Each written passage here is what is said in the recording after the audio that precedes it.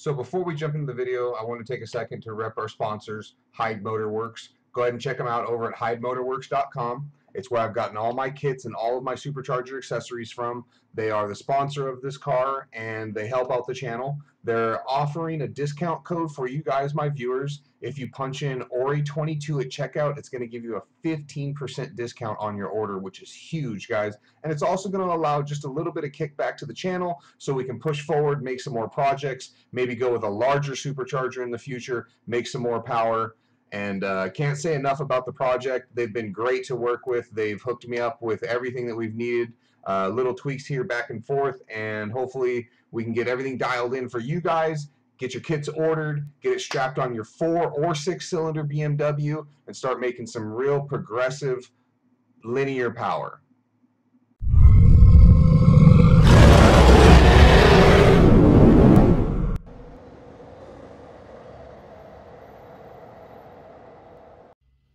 All right, guys, we're back for the Hyde 3.62 Eaton M62 on an M52b engine. This is my 99 BMW 323i convertible. So it's got a kind of a weird engine alignment on some things. Not everything's going to be the same as other people. I'm going to run into some problems I seem to find out that a lot of people don't run into. A lot of little weird quirks. This engine seems like it was just kind of thrown together. But okay, step one, if you've gotten this far, then you're good. If you haven't seen my other video, make sure you take a look at it. It's going to discuss deleting the crankcase ventilation, deleting the secondary air pump from the far side and all of those lines, as well as removing the air box or cold air intake if you have one, deleting the ABS and the traction control throttle body, and also eventually relocating the throttle body. There's going to be a couple things you're going to have to do. You're going to have to cut the wire loom, reposition the throttle cables, rotate the throttle, and if you're like me, I even deleted the water intakes and outtake off of the throttle heating circuit. I deleted and cut off those nipples to get a little bit of extra clearance that will be helpful, that you'll need. Couple other little things that have been done under here. Again, watch the other videos. They'll be in the comments, and they're on my channel to get this far. But if you've got this far, you're ready to put the supercharger on kit and bracket and everything. From here, it's pretty easy and straightforward. You're going to have your Hyde Motor Works kit. Mine's already been installed and removed. I'm repeating the process and redoing the process for the new stage 2 intercooler piping and everything. So at this point in time, I have removed everything that I had from stage 1. You can also check out my videos on that one if you're just doing the stage 1 setup afterwards to see how you want to pipe it. But so in the instruction manual, it's going to tell you to go ahead and pull your top and bottom alternator bolt. I've already done that. It's going to be this little bolt here and another bolt that you can't see too well, sorry, but it's going to be back behind this wheel back here. Pretty straightforward. Here, you can see, yeah, if you look straight down there, you'll see the other end of it right there rotating. Focus. And I can't get it to focus. So there you go. So there's going to be another bolt down there. Pull both of those out, and then you're going to replace them with longer bolts and spacers that are going to come in your kit. The bottom bolt is going to be this long boy right here. Make sure you get your washer on there first. Long 180 millimeter bolt, sorry, 180 millimeter black bolt. This is going to be your new alternator bottom bolt, and eventually it's going to stick through the bottom of the bolt, and it's going to give you a place to mount the bottom, excuse me, you're going to mount the back bracket from the supercharger kit onto this bolt eventually. Now, in the instructions, it's going to say you don't have to remove your alternator, and this may be true for you. I don't know if it's because of the Mishimoto aluminum radiator kit that I'm running, or possibly this motor in this bay sits slightly different, but I actually did not have the clearance to get this bolt into, you can see it's really, really long, getting it into there. You can see I've got about at least an inch, I'd say maybe even an inch and a quarter, inch and a half, somewhere in there, inch 3/8 of extra room that I cannot get, even if I angle it, because this has to go through your supercharger bracket. So this bracket is going to sit like this in your engine bay, slightly crooked. Okay, This bottom ear is your bottom bottom alternator hole. That is the top alternator hole. That is going to get a pulley hole, and that sits around the alternator itself. So you should have removed your belt by now. That's pretty straightforward. Just roll the tensioner and take the belt off. So that way this can pass over the pulley on the alternator to get into place. So what I was saying is that basically once I have this bracket here, I cannot fish this bolt into this bracket and not run into my radiator. But don't fret, it still works out. What you have to do is actually remove the radiator, or remove the alternator. So if you unperch the alternator, you can actually move it out of the way, and that's going to allow you to get the bolt into place.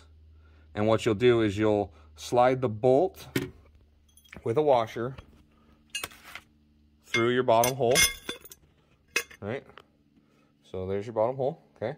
Now from here, you're going to need a 23mm spacer. Get that to stay up. Hey. So you'll need the 23mm spacer. That's going to go over your bolt, and that's what's going to space you off of the alternator properly. So this is what, excuse me, sorry guys. This is what your bottom should look like. You got a washer, the bracket, the spacer, and then the alternator is going to start here. So what you'll have to do is you'll have to feed this onto the bottom alternator bolt holder here. But once you're started, or once, don't go out the back side of it, but once you can get the bolt into here, you can then reseat the whole situation and you'll be fine. So I'll cut to that real quick here when I come back. All right, 12 minutes later. Don't do what I did. I dropped the spacer into the engine bay, and so you can't find it. So what I've done is I've finally gotten that bolt to slide through, and we've got the alternator bracket, we've got the bracket on, and so now we can proceed with the top alternator bolt. Okay, so top alternator bolt is going to require a little bit of special stuff. This is the setup you're going to be looking for. Sorry guys. So the bracket is going to be where my fingers are. So you can see inside the pulley there is a 5mm spacer in there. So I can get it to come out. There you go. So you have a small spacer there. Okay. That's going to be inside the pulley with the bolt. You're going to have a spacer behind the pulley. And then where my fingers are right now is where the bracket's going to be. So you have to assemble this like that with this spacer in between the top alternator and the bracket. It should sit kind of like that. You can see the spacing where it is right now. That's what you want to fill with that washer. Goes in that space. All right. Okay. So now we've got that in place. You'll start to see the bracket's going to start to line up. And essentially, when you tighten those two down, your bracket is essentially mounted. You'll have one more hole at the top for a pulley that's going to go on that top hole up here. But tighten those down to spec, and that bolt on bottom, the black bolt down here, is going to eventually extend out the bottom of the alternator, out that nut, and it's going to hang out. So you don't want to tighten that down yet completely until you get the back alternator bracket attached. But you're going to have to pass the bolt through that nut and have it exposed, and then you can attach to that bottom alternator bolt your bracket. All right, once you're finished up, it should look like this. You got a pulley here that hopefully rotates and it's not locked in place. It's got a spacer behind it, and let's see if I can creep back there a little bit. And the other spacer you can just barely see at the end there. See if I can highlight it with an arrow for you. Bing, bing. And then down here on the bottom is the bottom bolt down there with the washer. 23mm spacer behind it. I don't know if I'll be able to show you that. Yeah, there it is. So there is 23mm spacer behind the back of the plate onto the front of the alternator. And then you'll now see that we now have this little guy sticking out of that bolt. That is where you're going to mount your back bracket to. So now you're going to take the back bracket plus a washer and the nut that would have been on the 150 millimeter bolt that you used for the bottom bracket. That nut and washer is going to go in a sandwich along with this bracket off of that bolt down there. So you're going to go bolt, you're going to go bracket on the bolt, washer, and then nut, and leave it slightly loose until you get it positioned for the supercharger. Okay, with that on, you should now look a little something like this with your back bracket and your front bracket. And now it's time to actually mount your supercharger into place.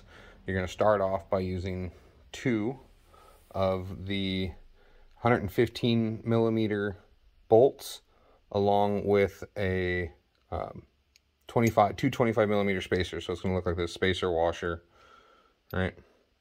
And then a bolt. Essentially, it's going to look like this with your spacers above these holes here and here. And then your supercharger is going to sit on those spacers. So the supercharger will be in between this washer and that spacer, with that washer and that nut on the underside of the bracket. At this time, you're going to want to go ahead and get your dummy plates on. You can see I have now the stage 2 pulley, the smaller pulley, installed. And I have also installed the top inlet dummy, and there is a rubber gasket in between there. And then from there, you can install the rear dummy, and there's a plate and a takeoff that you can actually see inside there.